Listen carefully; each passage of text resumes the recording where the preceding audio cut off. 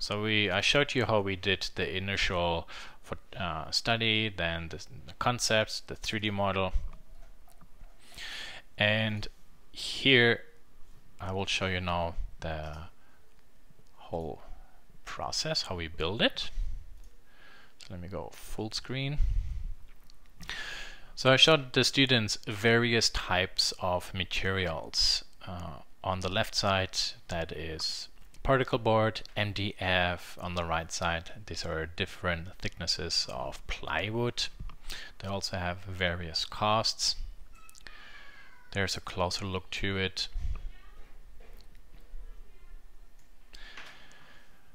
Now, one of the most important tools is you need to have a really good, precise, clean cutting table saw.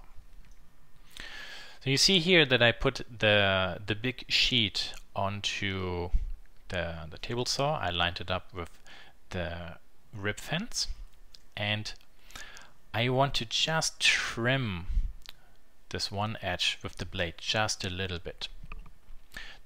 And in this stage now the board is cut. I flipped it and I moved the rib fence right to 15 inches. I do not do any markings actually on this board because I can use Shapr while working on the machine and sample dimensions right from the board, which is another really great thing about Shapr because you can work mobile inside a wood shop or any other place.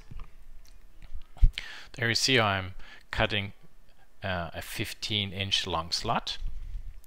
I want to make 4 boards. They're 15 by 15.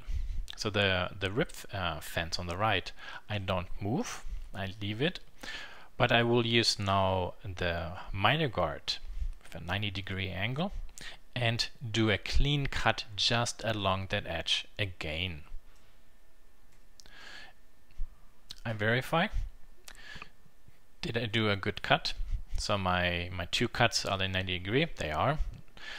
See now, I will pass this board 3 times through it, so that then I have all my 4 15 by 15 inch boards.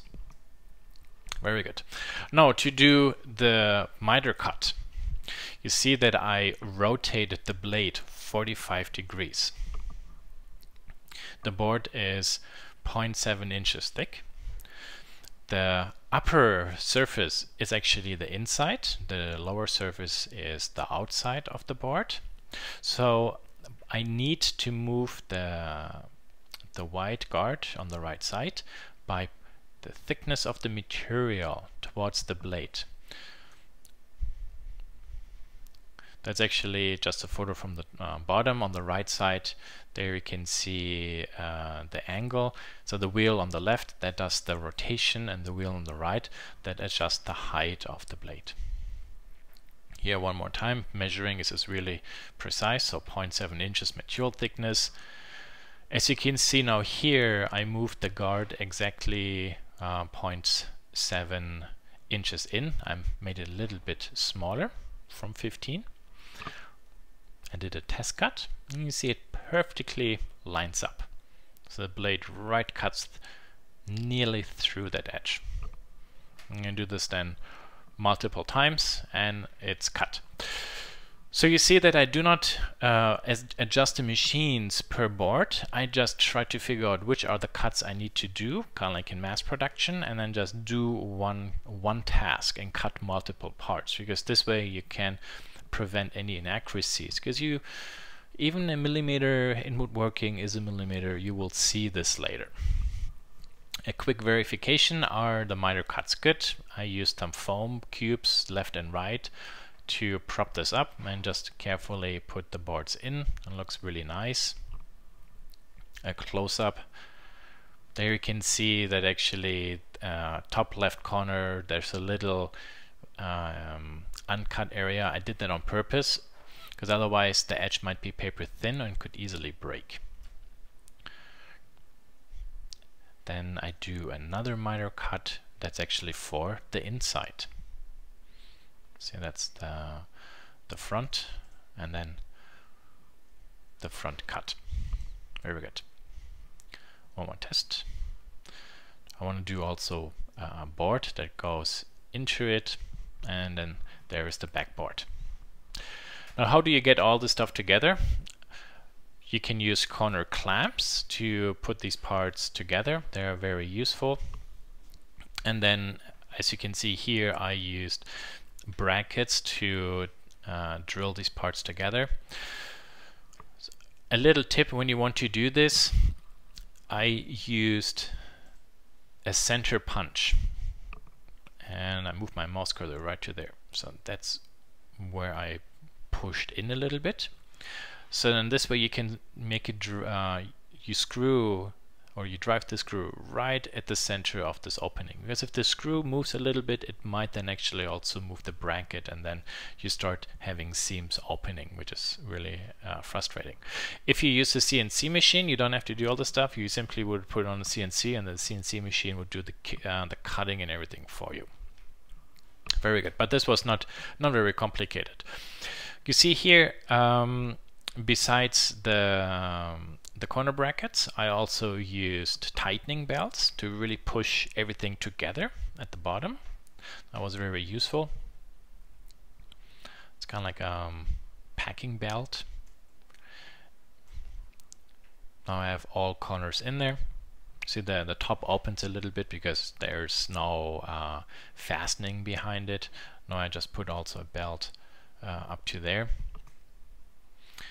And then I needed to figure out how big is actually the piece that goes in there. So this board I cut at the end, not at the beginning, because I wasn't sure, does maybe dimension-wise something change. So be very careful. Don't just cut everything at once when you make your first prototype.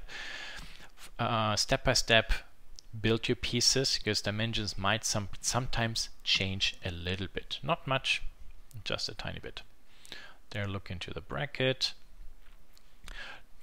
Now I want to have this board perfectly positioned. So you see, I cut myself 2 wooden slabs. They are 6.5 inches. I put 2 in. This then really made sure that actually the shelf will be horizontal. And I made a marking on the sides. And here's the marking on the sides, a little bit inwards at the center. That's then a dot I marked and a dot there.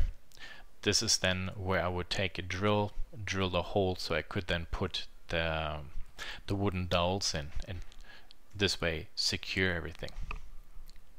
Also, when you want to cut wooden holes for wooden dowels, either use a drill press, so your drill holes are really perpendicular to the work surface, or you use another guide. I would not suggest to do this freehand, because it's very difficult to control making a hole that's really 90 degrees down, when the outcome later should be that all your joints perfectly match. So you like a photo from the back, and this is the biscuit cutter I showed you. Here one more time. Now to secure this shelf, I got L brackets. Also there I made a small drawing. I used a center punch to make it a depression, so it's very easy then to drive a screw in there. Then with a ruler and a 90-degree edge, I transferred this over to the other side. Center punch, put a screw in, drill it, and then there you are. The sides, there I did not any markings, but these spacers were very helpful, because essentially I put these brackets onto the shelf and then I flipped everything to the side, and these spacers held the shelf in place. So it was very easy then to simply with a tap and then the driver screw the screws in. Now for the bottom, here you see I drew myself 45-degree lines exactly with the length of the 3D printed socket. I also marked a center part because before I continue doing any more complicated joinery work, I just wanted to make a basic 3D printed socket and then glue everything together and then see how this actually would look like. And let's take a look at the sockets. So here's a 3D printed part for the socket. I see already we are at like 11:50, so we have like 10 minutes time. This is all done in Cura. I printed those with various resolutions. These were hollow and they had no openings, so you can see the inside, the infill is actually 15%. And then when I wanted to have holes placed in, you see that this part has nothing below, so it properly will fall down. But this is what I want to have. So I needed to increase the infill to 30%, and you see how this is nicely gridded up. So then even then here, this part for where the hole would start has actually something to sit on. So when there are questions about how to use this in Cura, I can easily shout at people then.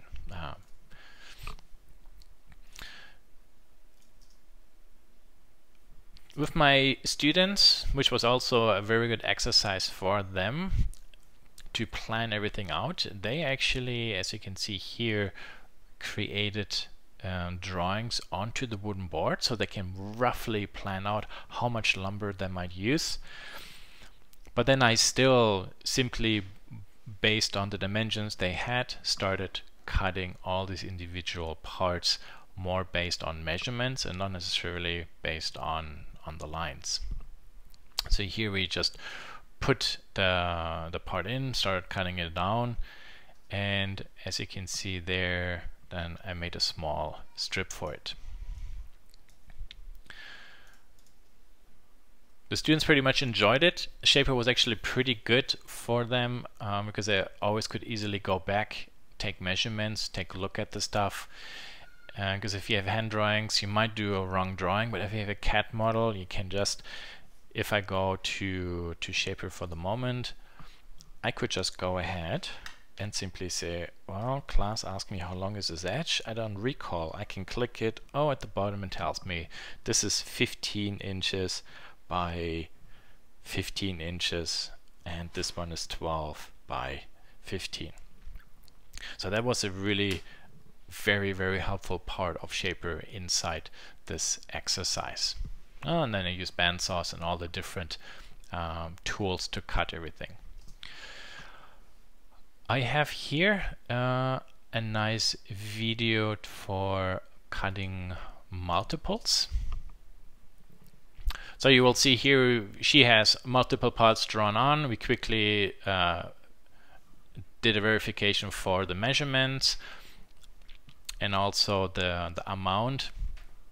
No, this is actually the wood sheet she wants to cut. And I didn't really trust that the edges are perpendicular, so I started cutting new edges along the rib guard. So it's like one side, and I just try to look, is this cut clean or maybe still a little bit wobbly? You know, you see I moved the guard a tick. Now I'm rotating the board. Now with the freshly cut edge, I go along the fence, cut the uncut edge, and this way I alternate 1-2 times and then start straightening the edges. And with this technique, then I got very clean parallel cuts on each side to the dimension that I needed it to be. So I'm moving a little bit in one more time.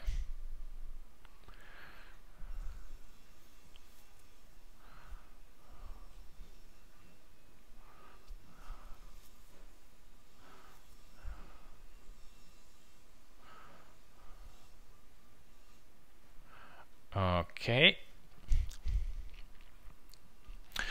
Now we need to make multiples. So you see now there I bring in place the miter guard,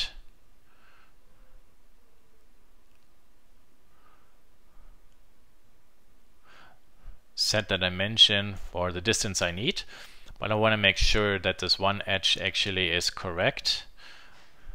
So you see I switched this position of the guard, and I will just trim off this one end, because now I have 3 edges that are perfectly 90 degrees. And then by using both guards, the rib fence and the miter guard, I can quickly cut the 4 parts she needs, and they're all exactly to the same dimension.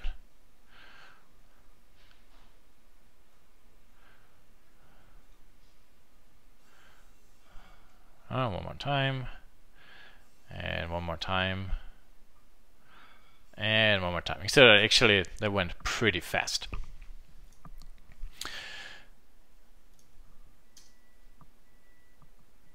Now here some more photos of the group where we looked at all these individual parts.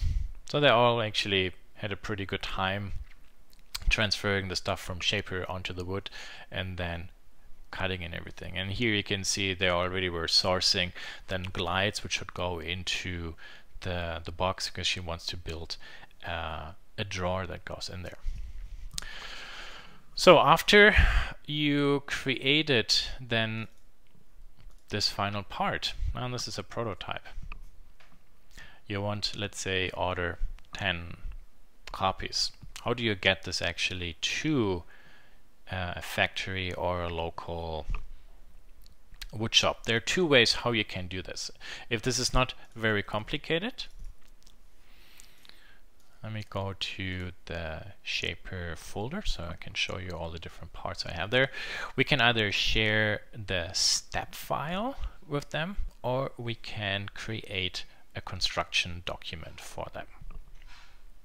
So I have a step file that's assembled and step file that is unfolded. So what does that mean? Let's go back to QuickTime.